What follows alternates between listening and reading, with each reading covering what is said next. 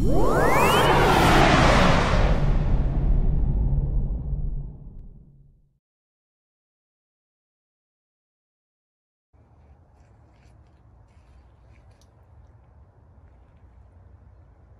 I'm Rob from Skid Steer Genius, and today I'm just going to show you a couple more of our adapters.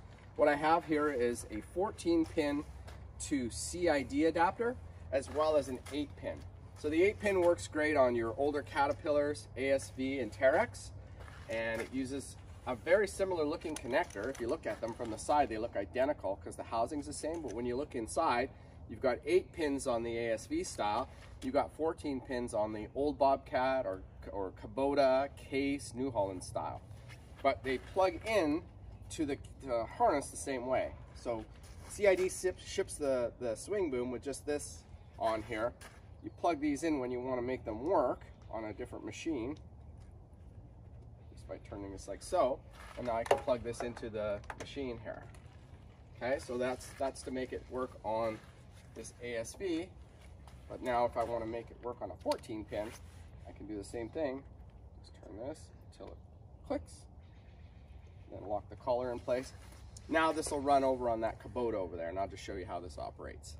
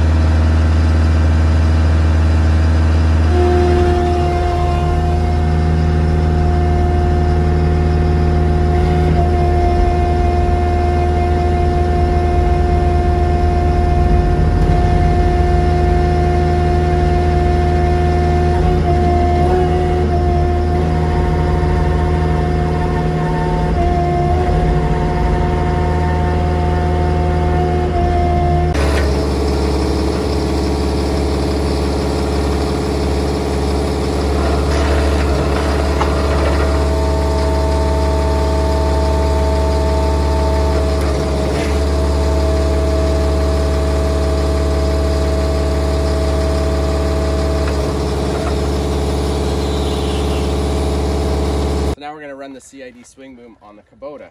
So I've taken off the 8-pin adapter. Now I'm going to put the 14-pin on, same way as I did that. Turn it till it clicks, and then turn the collar on. Snapped on, it's not coming off. I plug it into the controls of my machine here.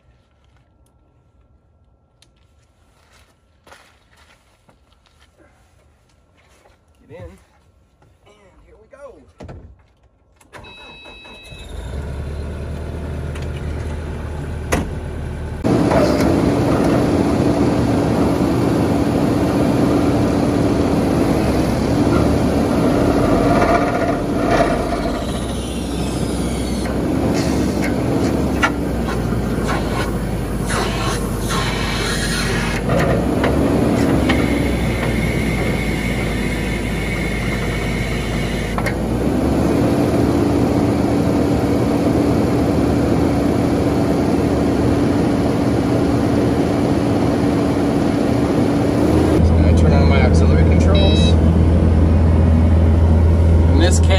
This machine is the older machine, which was sold to us as it was not, but so it only has the 2 control buttons. So this one has a super controller installed,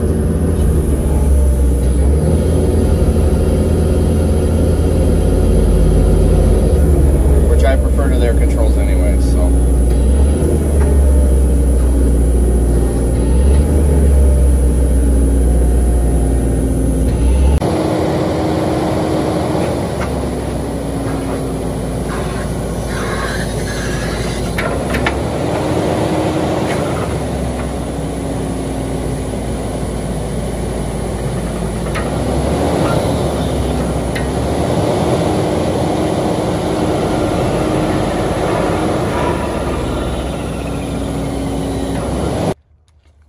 So another thing that we do, and I'm going to show you that in the next section of this video, is we also make a CAN adapter to go on a Bobcat, any of the newer series ones, which are operated with a 7-pin.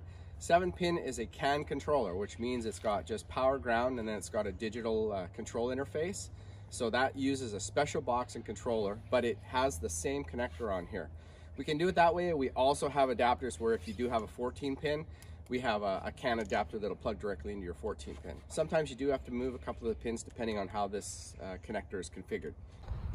Now if you have a Bobcat 7-pin, which is a CAN controller, we have these nifty little devices that plug into the CID connector.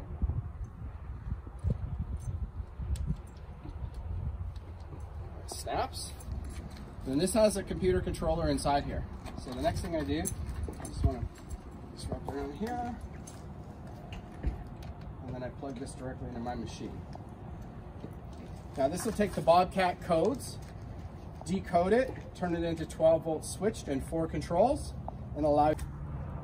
And finally, for those of you that still have 14-pin machines, what we have here is we have a controller that's 14-pin, and we have the pigtail that's 14-pin. So again, this would plug into the CID connector,